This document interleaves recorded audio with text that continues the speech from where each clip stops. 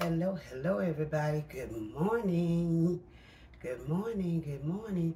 Welcome back to my channel. Welcome back to Mz.gloglo and the Motivators. Today, I am back with a spiritual motivational video. I'm gonna grab my water.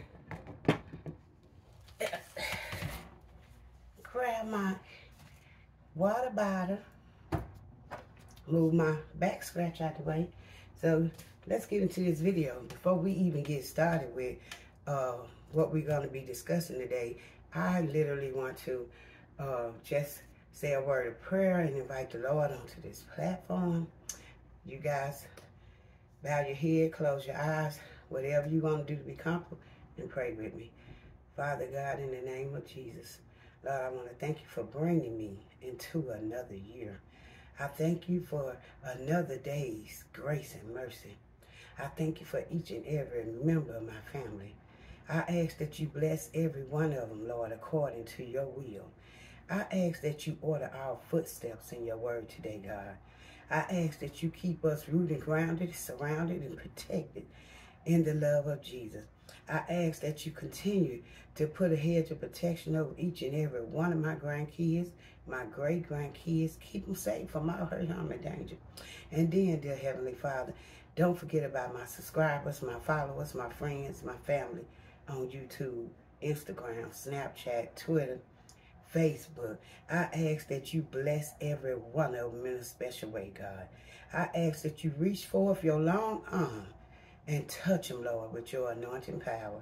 Father God, I ask that you keep us with a right mind, Lord. Keep us with a mind that stayed on you. Order our steps in your word today, Lord. Give us strength to resist temptation, God, in the name of Jesus. And I ask that every word that I read today, every word that come out of my mouth, God, I ask that you let it be words of encouragement, uplifting, motivation. And I ask, God, that you bless your word and let your word be a blessing to the readers, hearers, doers, listeners, and learners. In Jesus Christ's name, amen. So, yes, guys, before we get started, I want to read Psalms 91. And unless I'm doing a mukbang, I'm going to try to incorporate Psalms 91 in every video. So, be ready, be prepared. If you don't want to hear me read Psalms 91, you know, mute your TV, your phone, or whatever it is until I'm done, and then come back and finish watching the video, because the word of God is always a blessing. Okay, so let's go. Psalms 91. The theme of Psalms 91 is God's protection in the midst of danger. This is God letting us know that he's protecting us at all times. Okay, he doesn't promise a world free from danger, but he does promise his help whenever we face danger. So we must remember that. Let's go. Psalms 91, first scripture. He that dwelleth in the secret place of the Most High shall abide under the shadow of the Almighty. I will say of the Lord, he is my refuge and my fortress. My God, in him will I trust. Surely he shall deliver thee from the snares of the fowlers and from the noisome pestilence. He shall cover thee with his feathers, and under his wings shalt thou trust. His truth shall be thy shield and thy buckler. Thou shalt not be afraid for the terror by night, nor the arrow that flieth by day. 1,000 shall fall at thy side, and 10,000 at thy right hand. But it shall not come nigh thee, meaning near thee. Only with thine eyes shalt thou behold and see the reward of the wicked, because thou hast made the Lord, which is my refuge, even the Most High, thy habitation. There shall no evil befall thee, neither shall any plague come near thy dwelling place, meaning come near your home. For he shall give his angels charge over thee, to keep thee in all thy ways. I want God to keep me in all my ways. Yes, I want him to give the angels charge over my life. They shall bear thee up in thy hand, lest thou dash thy foot against a stone. Thou shalt tread upon the lion and the adder, and the young lion and the dragon shall thou trample under feet. Because he had set his love upon me, therefore will I deliver him. I will set him on high, because he hath known my name. He shall call upon me, and I will answer him. I will be with him in trouble. I will deliver him and honor him. With long life will I satisfy him and show him my salvation. That is your prayer of protection. Psalms 91. Everybody that got a Bible, that got a phone with the Bible app on it, should incorporate Psalms 91 in your life every day. Every day. Now, it's this Psalms 91. It don't tell us in the Bible who read it. It's anonymous. But whoever read it, they know how to pray for protection over their life, over their family, their homes, their going-ins, and their coming out. And God said, what you ask, just what you ask from me, that will I give. That's amazing, guys. That is just amazing. But it tells us in the footnotes that God is a refuge. God is our refuge. He is a shelter when we are afraid and when we need it. And then it said the writer's faith in God as a protector could carry him through all the dangerous fears of life. And he said this should be a picture of our trust in God also. So this is good. Guardian angel. Every one of us have a guardian angel. And it tells us that in Psalms 91:11. One of the functions of the angels is to watch over believers. In Hebrew 1:14, there are examples of guardian angels in the scripture. So if you want to read about guardian angels in the scripture, you can read 1 Kings, Daniel, Matthew, Luke, and Acts. That's it. Now we're going to get to what my topic is. I want to talk about, and it's something familiar that we done talked about already. So let me say once again, Happy New Year to everybody. God bless. I hope everybody have a blessed, prosperous day today. And I hope you keep on living and moving in the will of God, because there's no safety if you're not in God's will. I thank God for being saved today, sanctified, Holy Ghost filled, and fire baptized. Got my mind on Jesus and Jesus on my mind. I'm trying to make it to 100 because 99.5 just ain't going to do for me. I want to run the race and I want to finish the race. And I want y'all to run it and finish it with me. And until my time in, I'm always going to share this word with y'all. Spread this love, because it's enough of it to go around. So, like y'all know, I write everything down. So, okay. Today I want to be coming to you guys. We're going to be coming from the book of Ezekiel, chapter 16, verses 1 through 7. And the topic that I want to talk about is, in the Bible, the topic is God said unto us, live. But my topic I want to talk about is, that I'm going to use as my topic, control your tongue. Let's go to Ezekiel 16. We're going to read from the 1st to the 7th verse. And we're going to read in the King James first, okay? And it says, again, the word of the Lord came unto me saying, Son of man, cause Jerusalem to know her abomination, and say, thus saith the Lord God unto Jerusalem, thy birth and thy nativity is of the land of Canaan. Thy father was an Amorite, and thy mother was a Hittite. And as for thy nativity in the day thou was born, thy navel was not cut, neither was thou washed in water to supple thee. Thou was not salted at all, nor swaddled at all. None eyes pitied thee, no eyes pitied thee, to do any of these unto thee, to have compassion upon thee. But thou wast cast out in the open field to the loathing of thy person in the day that thou wast born.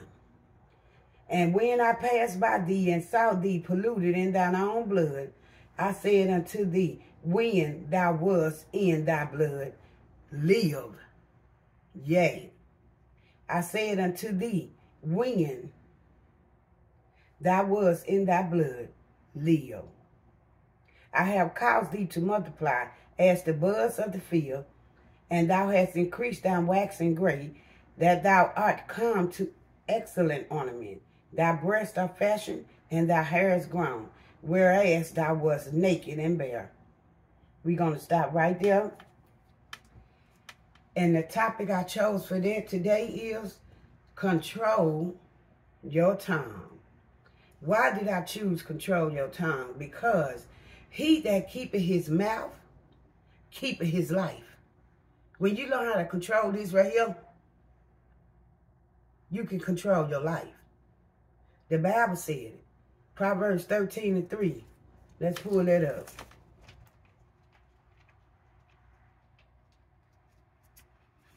Proverbs 13:3. See, sometimes you gotta put the word, you gotta use the word to help people, you know, because there's a lot of people being deceived with the word, not this word, but being deceived by other people saying they come in the name of Jesus Christ with these different Bibles and stuff, and they twisting and turning their word to fit their life. You can't do that. In the Bible, God said, don't add to and don't take from. Okay? So Proverbs 13:3, it says, he that keepeth his mouth, keepeth his life, but he that openeth wide his lips shall have destruction. Now, the footnotes tells us, you have not mastered self-control if you do not control what you say. There is no way possible that you have mastered self-control over your body now if you do not control what you say. Words can cut and it can destroy. And James recognized this truth when he stated, the tongue is a little member and boasts great things. That's in James 3:5. If you wish to be self-controlled, begin with your tongue. Begin with your tongue. Stop and think before you react or speak. If you can control this small but powerful member, you can control the rest of your body. You hear me? You can control the rest of your body. That's said in. Now, back to my writing. The topic I chose is control your tongue. Why did I say that? Why did I choose that topic? Because he that keepeth his mouth, keepeth his life. But he that opened wide his lips shall have destruction. If you have not mastered, listen, you have not mastered self-control. A lot of times we think we have self-control over this body. We don't. We have not mastered self-control if you have not controlled what you say. You ain't mastered self-control of your body if you can't control what you say. Because when we get mad, we lash out. We go to saying stuff that we don't mean. And the thing about it is when you say it, you can't take it back.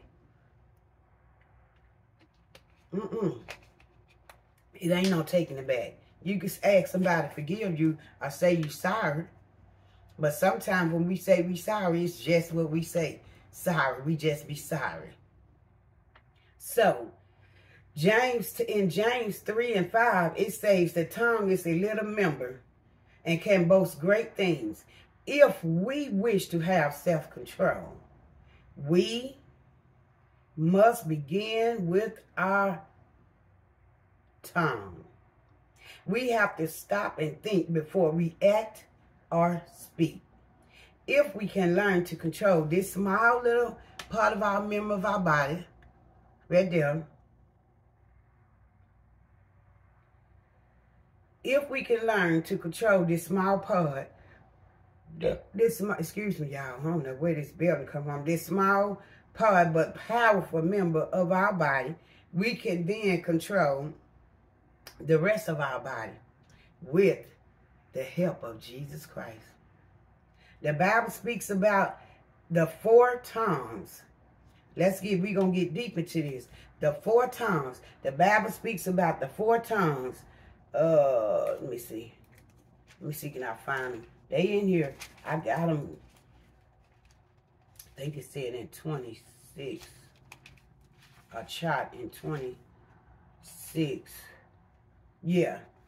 Now, if you want to know about the 4 tongues is in the 26 Proverbs. It talks about the 4 tongues. Now, the 4 tongues, it says, number 1, the control tongue. Think before speaking, know when to be silent, and give wise advice. That's the first tongue, called the controlled tongue.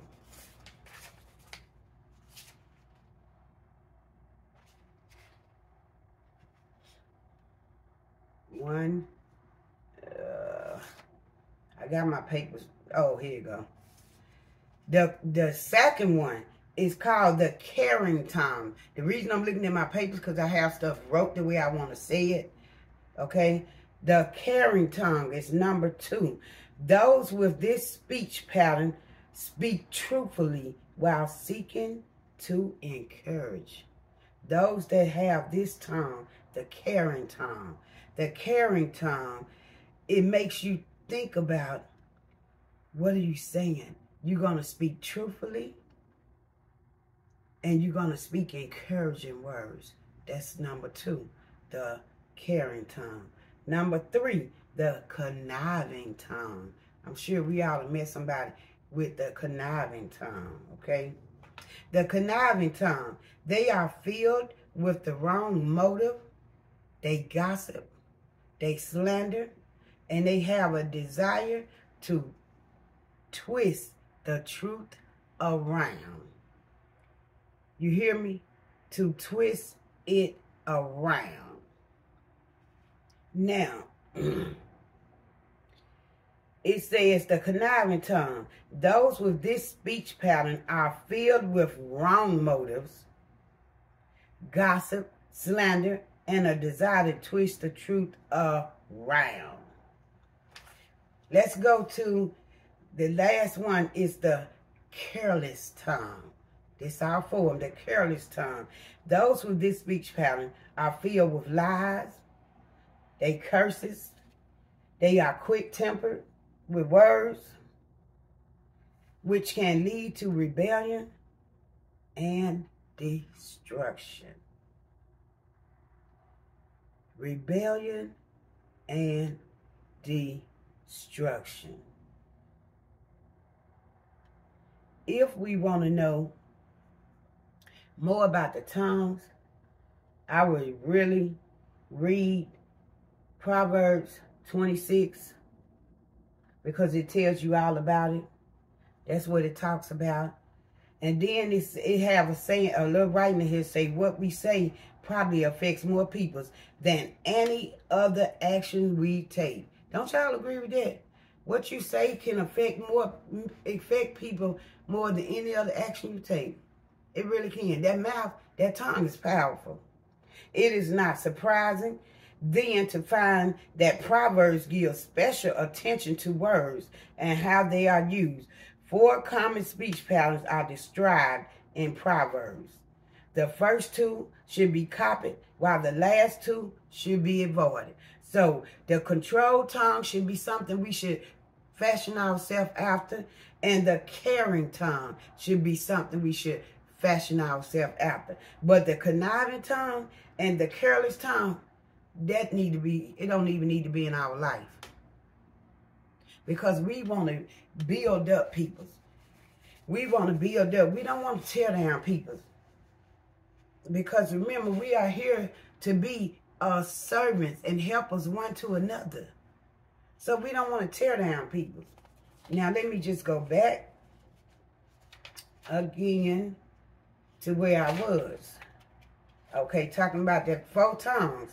The 4 tongues, the controlled tongue, the caring tongue, the conniving tongue, and the careless tongue. You can read about all them tongues in Proverbs 26. Then this is what I'm just using for me looking and reading and researching this. God allowed Satan, the devil, to touch all that Job had. God did not put the sickness and the affliction on Job. Satan did it with God's allowances. Yeah, God do allow Satan to tempt us. But he know that we can refrain from it. It gonna make us stronger. It gonna build us up. But you know what? It say, but Satan took everything away from Job and his kids, stock, animals, servants, etc. But guess what? That was not enough for the devil, because Job still was faithful and upright to God. How do I know? Because Job tells us this. The devil was trying to destroy Job's life without a cause. And God told him, don't touch him. Okay? So let me tell y'all something. When I was reading this, I got a lot out of this because I learned that, listen to this. I learned that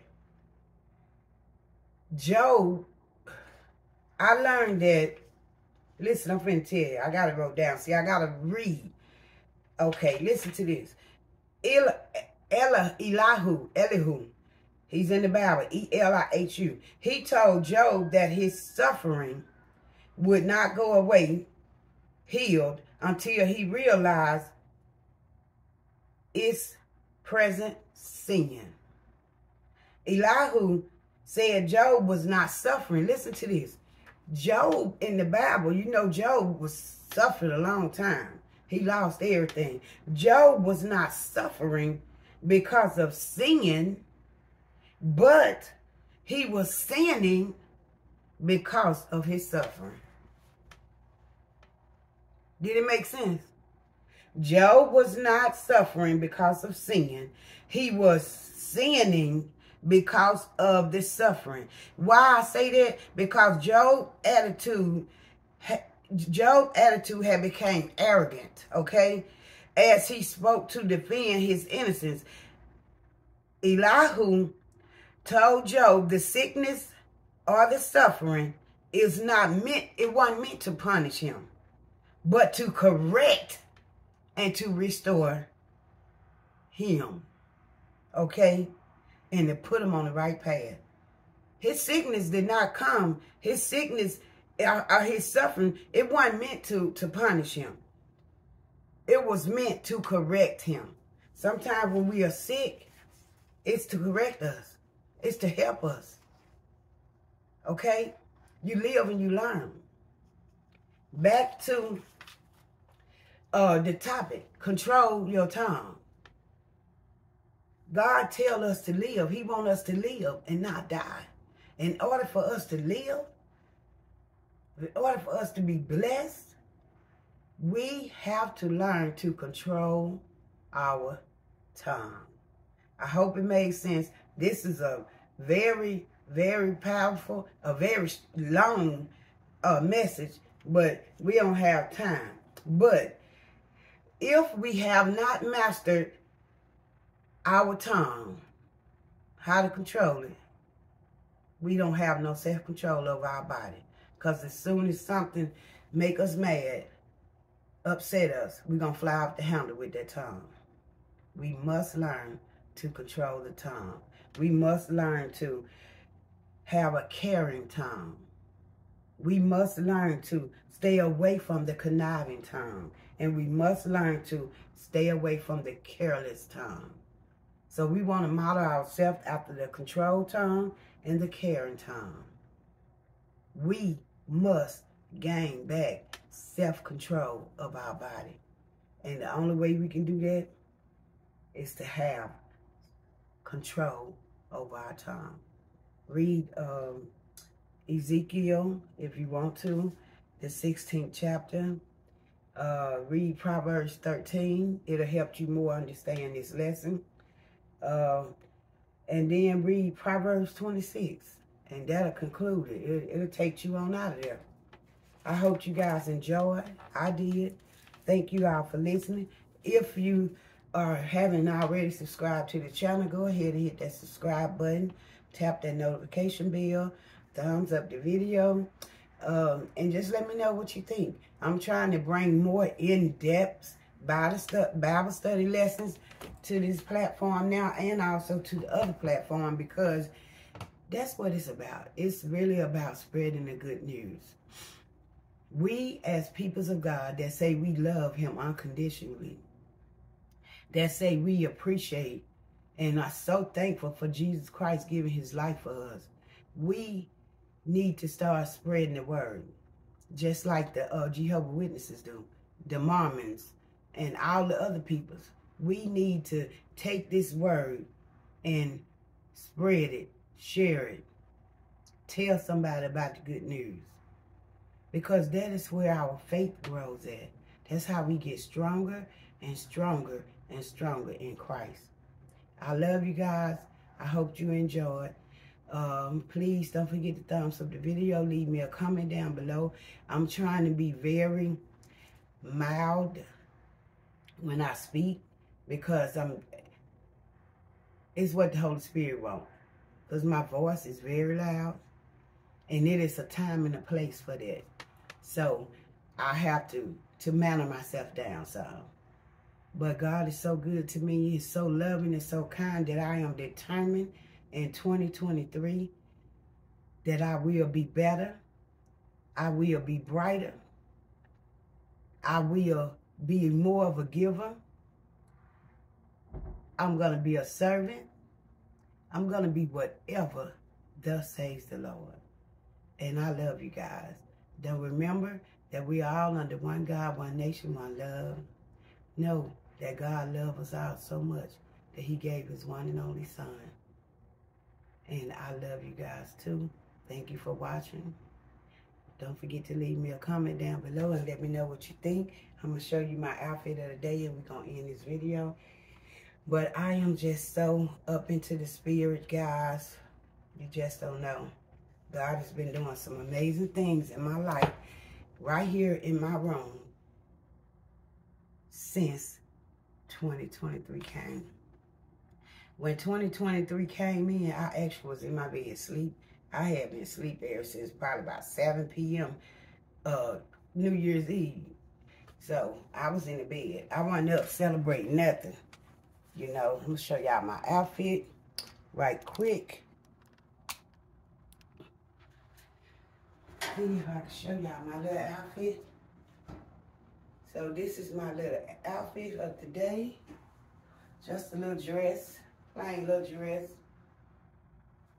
Yep, just something that I put on to come on here and talk to you guys and share that word with you guys. Whatever the Lord say want me to do, I gotta do it no matter what. You know, I can't worry about it. I think about how people feel about me, because people ain't my judge, and they don't have no heaven or hell for me to go to. My goal is heaven, and that's what I'm reaching for. So I'll see you guys on the next video. God bless. I love you. Have a great day. Happy New Year.